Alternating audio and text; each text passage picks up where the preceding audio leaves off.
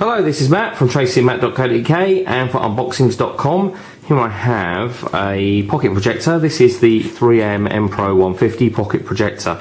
Now, if you've been a regular to Tracy and Matt for a while, you may recall that we actually, a while ago, looked at the Pico Pocket Projector, which was, I think, one of the first, if not the first pocket projector on the market, and certainly the first that we'd actually seen.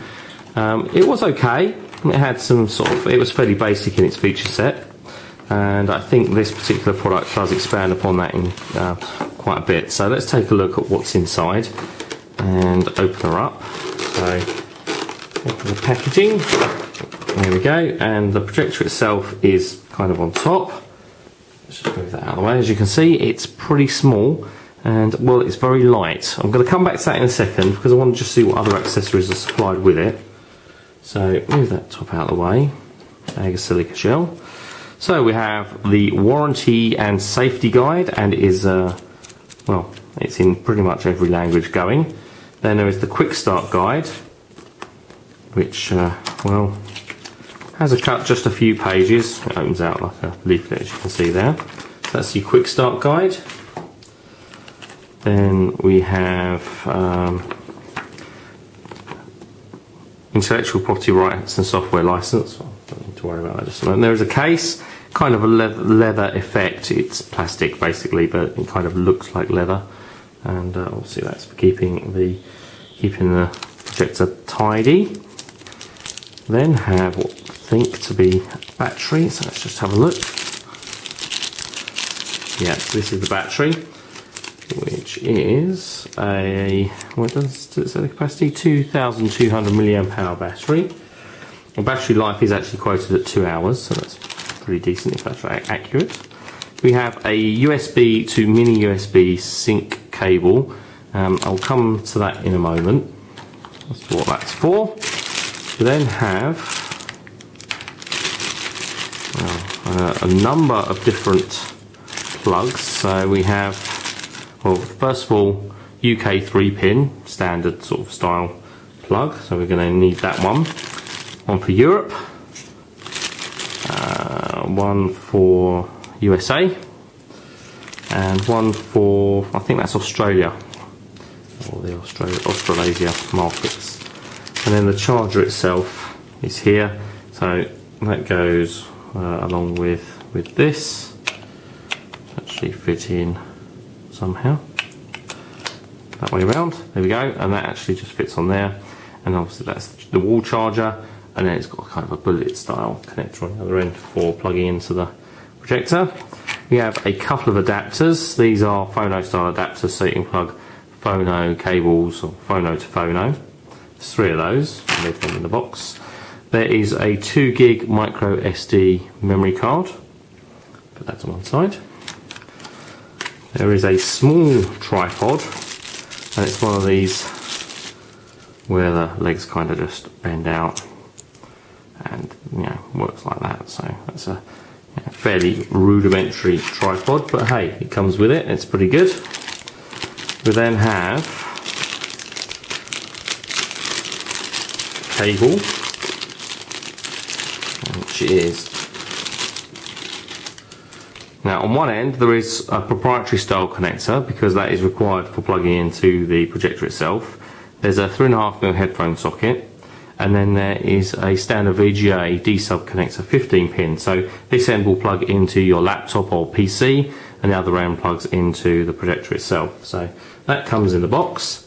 And the other cable that we get is exactly the same sort of thing in terms of, you know, it has a proprietary connector on one end, but then it has a composite and the left and right audio connectors there. So you can use this in combination with these to plug in video cable from a variety of sources, and I think, well, it'll even work with the iPod because, and the iPhone, because you know, if you've got an iPod or an iPhone AV cable, they will just plug into there as well, so that's pretty cool.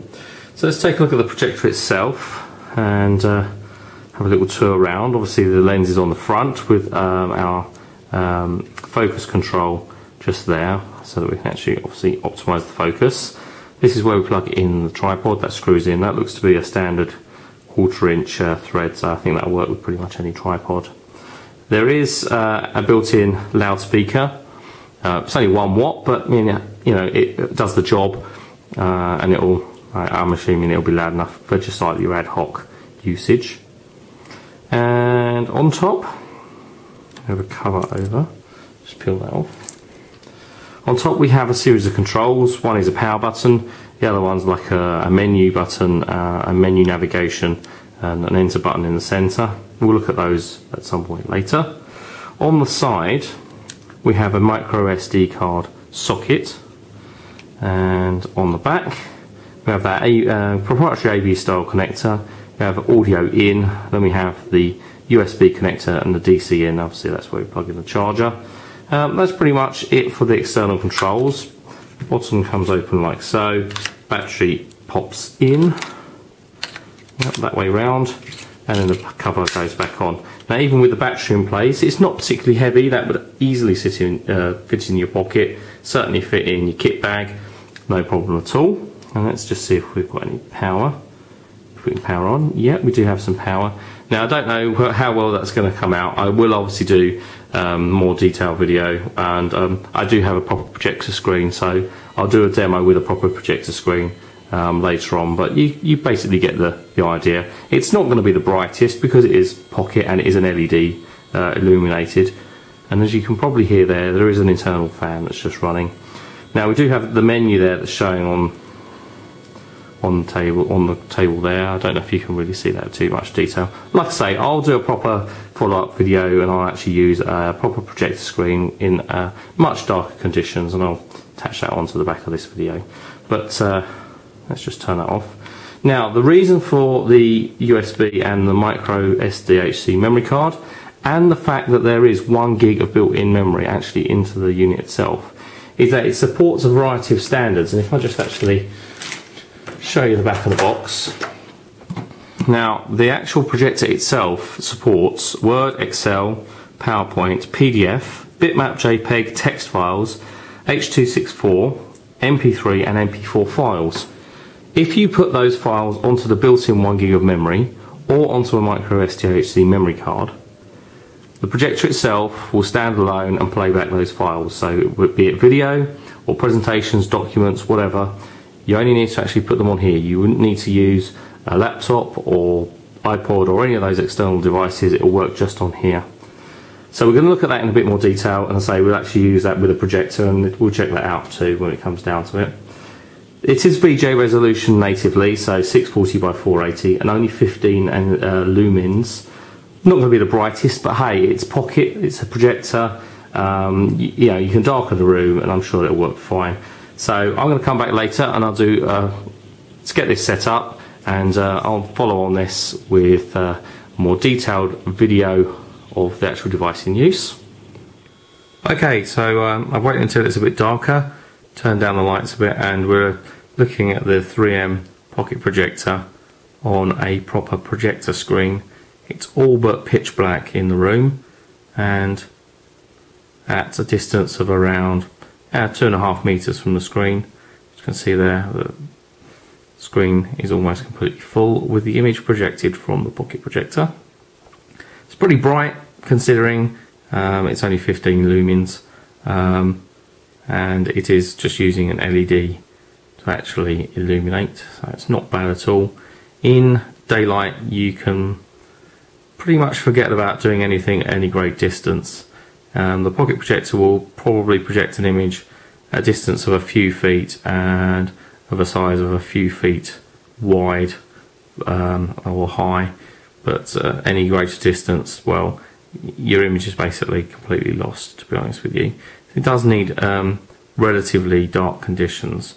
So this basically is your main display or your home menu, and I'm actually controlling, I can control those. I'll just aim that camera down. You can see there the controls on the top of the projector are illuminated so that we can actually find them in the dark and obviously see what we're doing. And I'll actually put some media on the projector using the 1 gig of internal memory. So forgive the shakiness because I'm obviously having to do this handheld. First of all, I'm just going to pop into a Word document. So going into the thing at the top there, will actually just list Word documents. So I'll just pop into a Word document. It uses Pixel Viewer. So it does load the full document, as you can see, and then I can click to zoom in, and click to zoom in, and click to zoom in. I can do that 4 times, so I've got 4 levels of zoom. So the full document, zoom 1, 2, 3, 4, and it doesn't do too bad a job. I mean, even at that first or second step of zoom, I can actually see and read that document even at this distance. So not too bad at all. And if I come back out of there and go back, I don't have any PowerPoint presentations, but that would be how you actually load a PowerPoint slideshow. The next one along is Excel documents and Excel viewer. Below that is photos. It's a little bit fussy about the type of images that it's going to display. I've put a couple of JPEG images on here, but for a second or two it says no file. There are JPEG images on the actual memory card, but it just doesn't want to display them. I think it's down to the actual format that they've been put on the memory card, but it just doesn't want to display them. The middle item there is favourites. Haven't really been quite able to work out what that does. I mean, I understand that it should be anything that you've recently viewed or stuff like that should be in there, but it doesn't seem to do what I expect it to do. This item here is for movies and for MP3s. Now I can play MP4 files and MP3 files directly from a memory card or from the internal memory on the projector. So if I push that, I have first of all an MP3. It will just play it.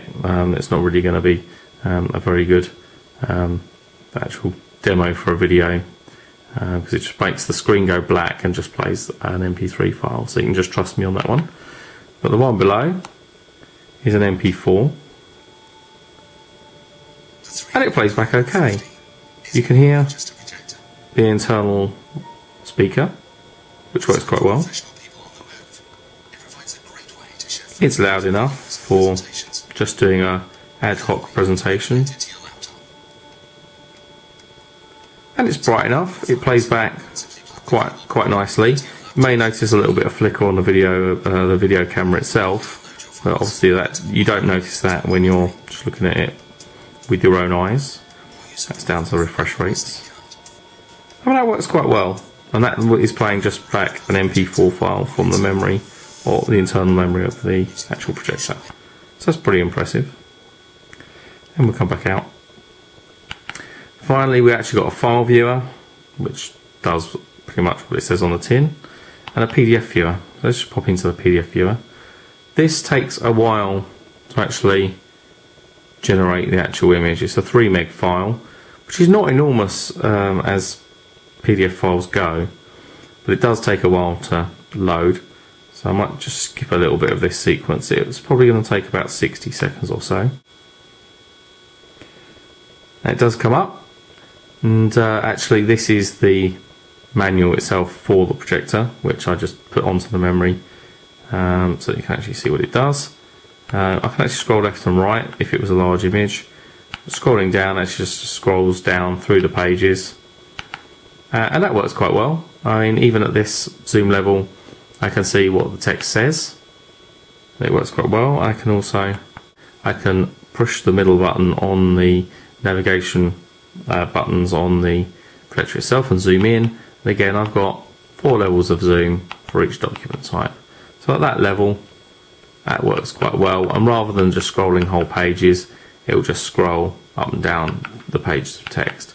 So that all works quite well. I can scroll down through my pages, and what I have found though is that if you want to skip to the next page, you have to zoom back out, go to the next page, and then zoom in. I can't scroll all the way to the bottom at this zoom level and get to the next page, unfortunately. I have to zoom out, scroll down, and zoom back in.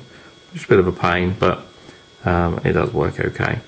So that's a demo of the main features of the 3M Pocket Projector, and we can also hook up external video sources, so you can hook it up to your iPod, your PC or laptop, and various other sort of standard video sources. They all seem to work quite well in much the same way as we've already seen here. There is a settings menu there.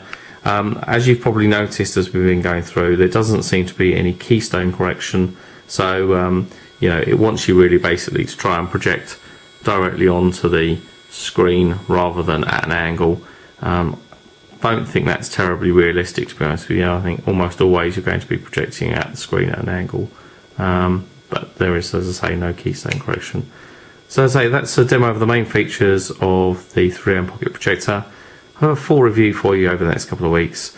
I'm actually going to be doing quite a few presentations over the coming weeks as well, so I'm going to see if this is realistically possible to use for doing those sort of small scale meetings and presentations. And I'll be back soon with some more videos and reviews on tracyandmatt.co.uk.